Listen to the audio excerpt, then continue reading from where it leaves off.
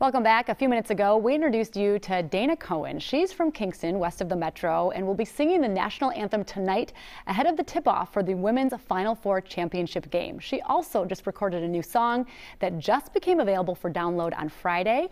And back to help close out our newscast is Dayna Koehn and Ed Rudolph performing Invisible.